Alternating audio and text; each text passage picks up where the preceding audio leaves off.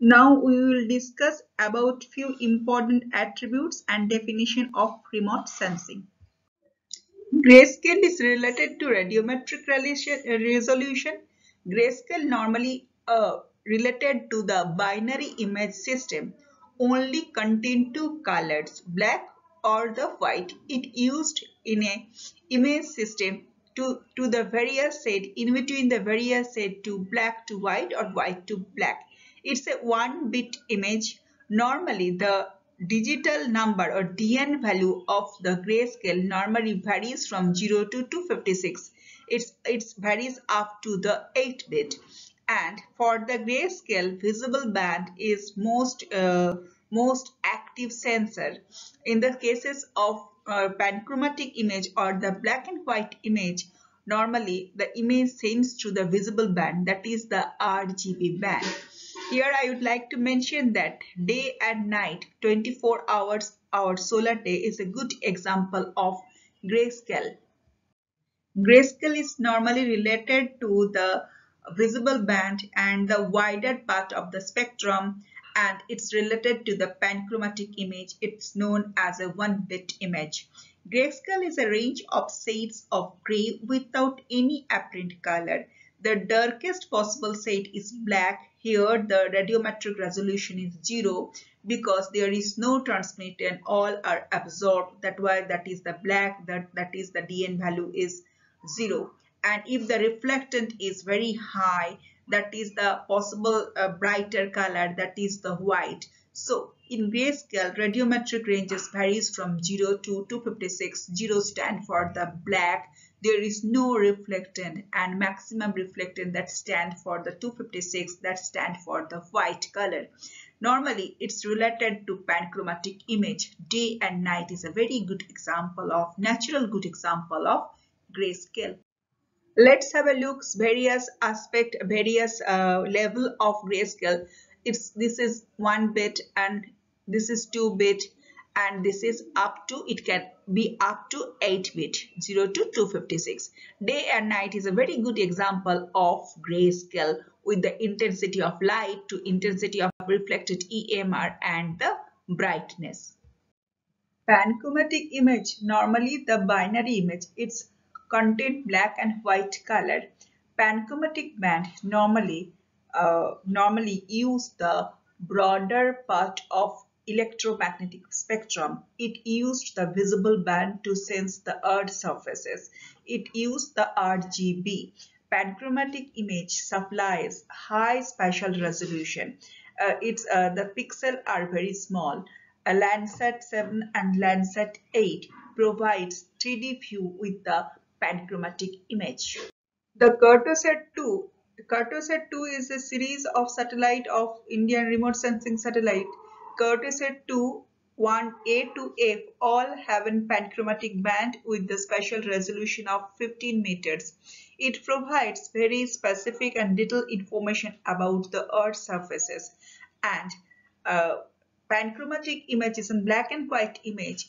It's used the wider part of the electromagnetic spectrum. It's used the band RGB, 3 bands, and it provides very little information. The first and foremost requirement for the remote sensing process is the energy. That energy to illuminate the target, to illuminate the Earth's surface, to illuminate the Earth object.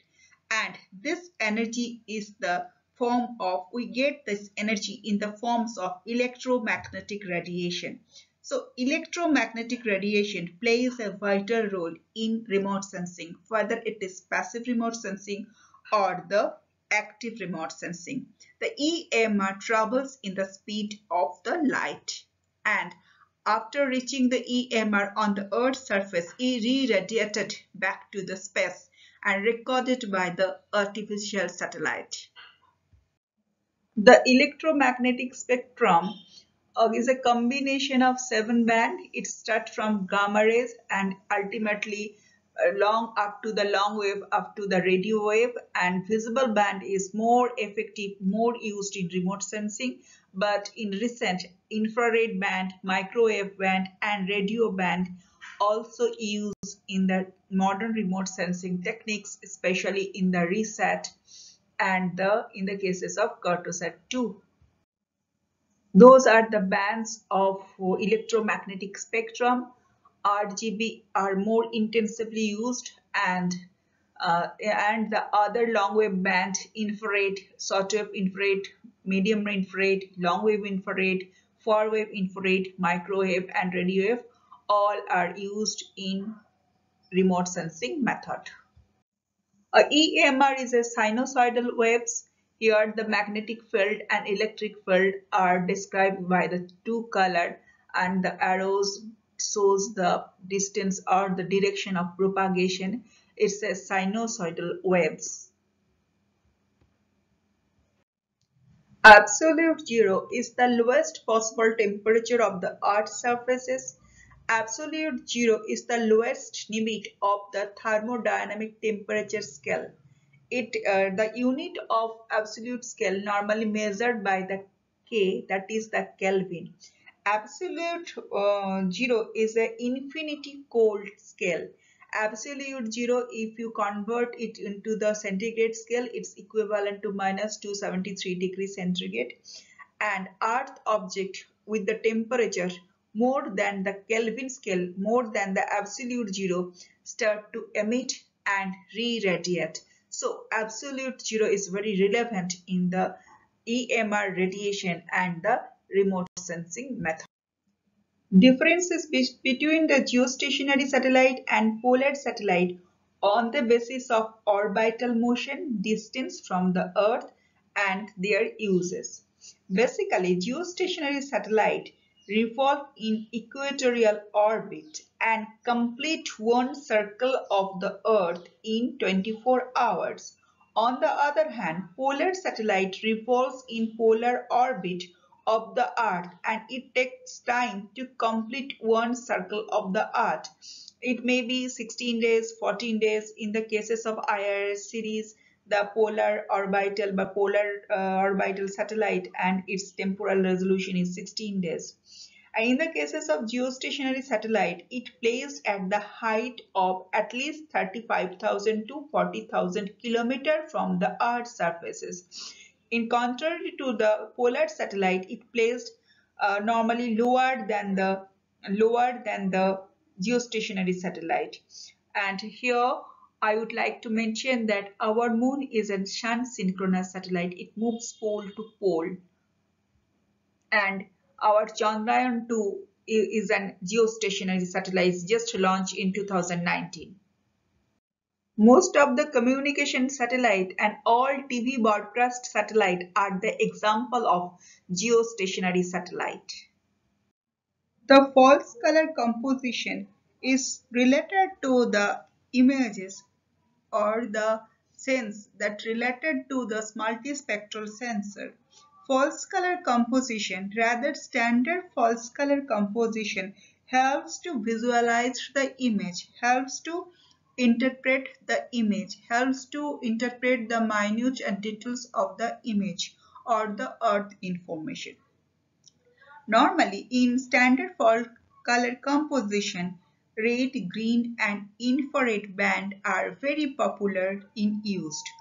In standard false color composition, normally always use the band which is greater than the existing wavelength is the greater than the existing band. In standard false color composition, normally in blue is the blue band is assigned to green, green band is assigned to red, red in near infrared. This is the standardized form of false color composition, and it helps to get an idea about the minute details, because the standard false color composition helps to visualize the wavelength which are not normally visualized by the human eyes, and it enhances the spectral separation. That spectral separation helps to interpretation. Digital number or DN value is the main attributes of image structure. The image as consisting of a teeny equal areas arranged in a regular row and the column. and those are known as a pixel. Each pixel is determined on an XY coordinate system, and it starts from the upper left corner of the image. Each pixel has a numerical value. That numerical value of that particular pixel is known as digital number or the DN value. The DN value represents or they records the intensity of electromagnetic energy reflected by the Earth's surface. It measured for the ground resolution cell represented by the pixel. So the numerical value of DN is very important.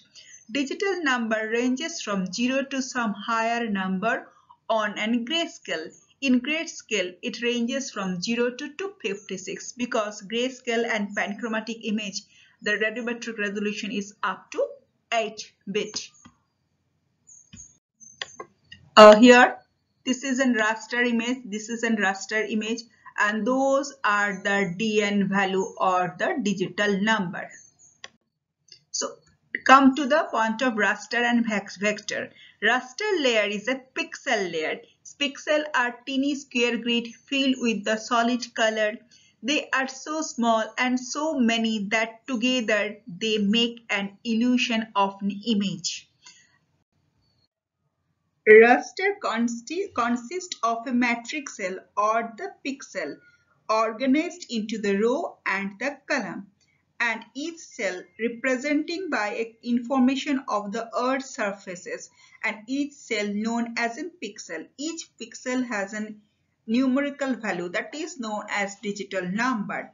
So raster or vector both are very important in remote sensing techniques because both format used to store the geospatial data. Raster is a data set composed of row and the column of pixel. Each pixel represents the geographical region and the value of the pixel represents some characteristic of that region. Suppose those are the row and column and the green square grid is the pixel. And now come to the vector. Vector is nothing but a combination of points, line and area, rather polygon. It's a raster data structure within the square matrix within the particular pixel with the particular DN value. Raster data format, that is square grid or the matrix grid, that format also are used to store aerial and satellite imagery data. A representation of the world using the point, line and polygons, that is the vector data. Vector model are useful for storing the data that has discrete boundaries such as country's border, land, parcel, street, all these things. Therefore, raster data consists of an array of regularly spaced cells. Those are the row and column within the pixel within the specific DN value. The points in a vector dataset need to be regularly spaced with point, line and polygon. These are the raster layer and this is the vector layer. Okay, now come to the Nadir point. Nadir point on the Earth's surface directly below the satellite.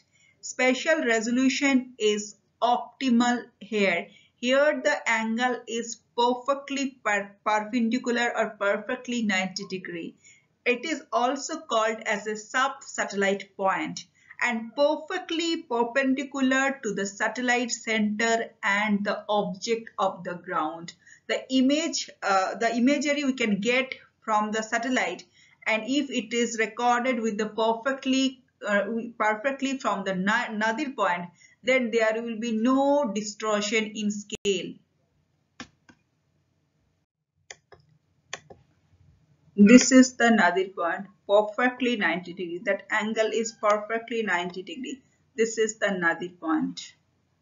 Here the swath and list is minimum. That's why we can get very precise and detailed information without any distortion. Now come to the optical and thermal remote sensing. Optical remote sensing deal with those parts of the electromagnetic spectrum characterized by the wavelength from the visible to the near infrared up to the thermal infrared and collecting radiating information and emits from the observed surfaces. So optical remote sensing basically used the visible band, that is RGB, and the near infrared band. It's also related to this multispectral sensor. It's include RGB and near infrared band. Thermal infrared remote sensing. In that kind of remote sensing, radiation refers to the electromagnetic waves with the wavelength of between 3.5 to 20 microns. Basically, the thermal infrared remote sensing record the long wave radiation. It records the spectral band. It uses the spectral band lies in the right hand side of the visible band, rather right hand side of the infrared band. It uses the microwave band and the radio wave band. In the cases of reset 2, 3, the thermal infrared remote sensing is using here the radio wave and microwave, that those are the long wave radiation recorded by the sensor. In thermal infrared remote sensing is associated with the multispectral scanner. It provides very detailed information and very environmental related information like forest fire, cyclone, tornado, that kind of information we can record it through the thermal infrared remote sensing. Thermal infrared remote sensing is very relevant in the study of jet stream, heat budget, albedo, identification of geological structures, soil moisture, hydrology, volcanicity, forest fire, coal fire, seismology, environment, and heat loss from the building, all these things. Basically, the high heat, high radiation is sensed through the thermal remote sensing method. It's related to multispectral sensor. It used the right hand part of the visible band of electromagnetic spectrum. Basically, it used the microwave and radio wave band. Thermal remote sensing is a passive remote sensing.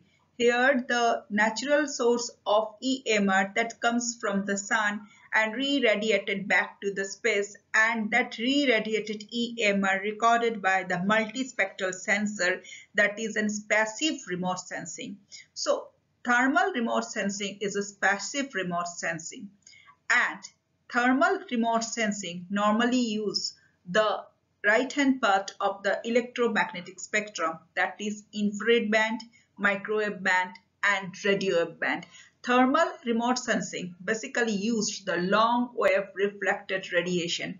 It's record long wave reflected EMR, that is the natural source of EMR. That EMR comes from the sun. It's a passive remote sensing.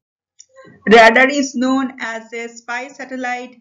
It's proposed by the ISRO. It's also known as reconnaissance satellite. It recorded long wave radiation, that is radio wave, and research is very much useful for weather forecasting, cyclone, super cyclone, all these things. It also important for the defense purpose, and after the 2008 Mumbai attack, the radar is used for the defense purpose and also for the military as well as for the civilian purpose. It's the imagery of RGB band of Bankura district, West Bengal. It's a imagery, satellite imagery with standard false color composition. The area is very similar to the 1:50,000 topo seats. RF is 1:50,000. Its a river is Damodar, and this it's the Bardhaman town. So let's have a look of the satellite imagery, and the area is very similar to the topographical seats.